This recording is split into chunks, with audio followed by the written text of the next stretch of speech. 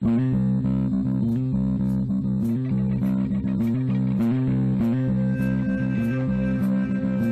to Crazy Town's 10 Minutes or Less. I'm Jonas. I'm TNT Dynamite, the explosive one, and let's start the timer. So, TNT, there was a mystery rocket that crashed into the moon, and no one has claimed that they were the ones that crashed it on the moon. What? And it says NASA scientists are baffled by a mystery spacecraft that crashed into the moon, creating 2 large craters. The rocket has been traced through space since 2015, but no one has claimed it. And it hit the lunar surface on March 4th, but it ended up creating 2 craters, which leads them to believe that it had 2 ends, because usually it would create 1 crater. And then I cut off the article or whatever. But so no one they seem to think it was a Chinese thing, and they just haven't claimed. Yeah. But no one has claimed on Earth that it was theirs that crashed into the moon or whatever. Was there anything in it? No, I mean they haven't went to the moon to figure it out, but there was there was a craft and it crashed into the moon. Maybe it's just dude, this weird aliens. That's not aliens. I'm not gonna go there initially, but I will say that's weird. It could have been even a private company. I mean, but in 2015, Elon wasn't flying. I mean, yeah, but who's to say it couldn't have been somebody else? Oh, could have been the freaking Rothschilds. Very true. Please do not come for me. You know what's interesting is I saw an article the other day, and it was something about how inflation's going up and the middle class is eroding and all this stuff. You know what I mean? And it was and I never had really thought of it like this.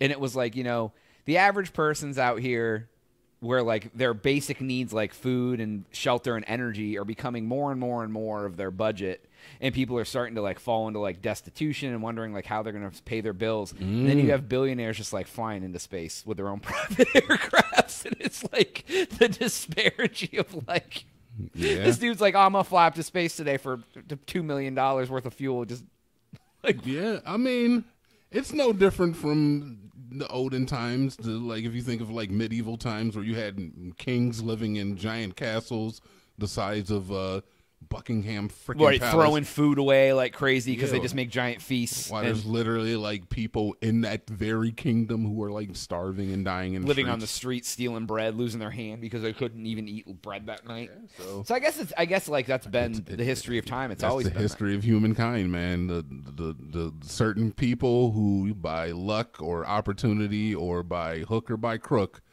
I guess that's where the phrase "it's good to be king" comes from. Ends up at the top. And then they stay there.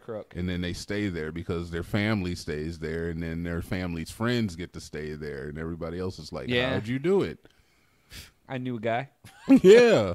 And I mean, that's kind of how it is now. And then they're no, it's all fair. And I'm no, not all fair because your lineage has been eaten off of good fortune, quotation fingers, and good education and good it's interesting because even in celebrities and stuff, it's so funny that over time, you'll see all of a sudden this new person comes out of nowhere, and then you're oh, that's so-and-so's kid.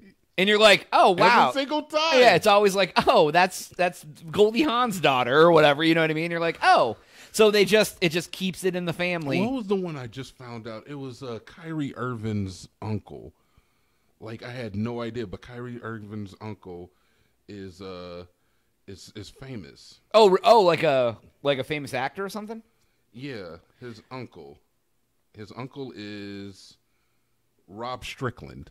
Rob Strickland. What was he in? He was used to be a player. A player in the NBA. Yeah. Oh, yeah, and it's interesting. Well, and that's the thing. It's not always this direct. It could be uncles and things like that because think about it. If I don't have any brothers and sisters, right? Yeah. But you do. And imagine if you were older than them. And you were an NBA player, and then you're man, my nephew's really good at basketball. Exactly. I'm gonna get him. I'm gonna call my coach and say, hey, guess what? I know what an NBA player needs to do. Rob Strickland was also a media personality for a while. But it was So you have an uncle who's an NBA player. He's I know a development camp. I know some guys. I can get you into one of the shootouts. I can get you into the right people. You got to have the skills, but I can tell you the right way to. And mind you, I guess that's all chance, but like, if you have like a stagnant lineage. Yeah, like if the best I thing, if the best thing your mom ever did was work at Taco Bell, like I mean, you got an in there, I guess. Exactly. Some things are gonna fall into your lap, man. It's never about what you know. It's about who you know. It really is. It really is, and it really sucks because and not to say that people don't come out of nowhere with real talent and break that through that glass ceiling. Exactly. But you have to be that good, right? Yeah, you have to be better. Right. It's like you have to come out with something new that makes you different and whatever. Yeah. But if like all these famous people's kids, like they're like, of course they're gonna get into like acting classes and be taught by their parents and get the opportunity to apply for commercials and it's fine, man. I mean, I can't fault these individuals for this type of behavior because that's kind of what's ingrained into us as all throughout our lives as adults, especially like being a male. You're supposed to imprint those same ideals. I want my kid to be better than I did, not as good as I did, Yeah, right, exactly. And it's, I mean, and I'm not gonna lie, like I don't blame them. Like you said, I don't blame them for taking that advantage because like we're only dealt the cards we're dealt, right? Yeah, like that's so what parents do for their kids, man. It's the only part of it you can control is not being entitled, selfish brat. Like you can control your personality. No, because they're human and they're entitled to those moments. Yeah, but I mean, but you can also control your personality and how you treat people who are not as well off as you. Because you can have all the money in the world and treat a homeless guy like a person. Yeah. Or you can be like, ew, get the hell out of here. You know what I mean? It's your personality is the one thing you can control. There was, I can't remember who said it, but a comedian said one time is that you can only walk around so long with people kissing your ass before you believe that people should kiss your ass. Right. If your world is full of yes men that people never tell you no. And a bunch of fans like, woo. Right. I mean, how can you not get a big head? You're going to be like, okay, yes, I get it, woo.